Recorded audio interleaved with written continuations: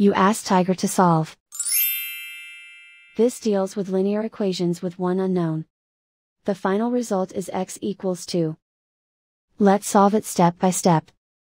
Simplify the expression. Group like terms. Simplify the arithmetic. Group all constants on the right side of the equation. Subtract 10 from both sides. Simplify the arithmetic.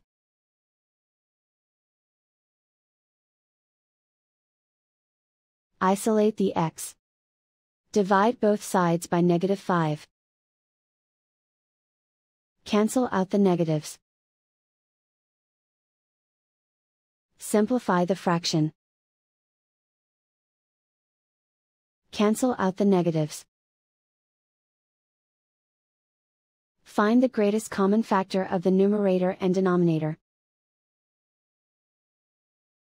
Factor out and cancel the greatest common factor.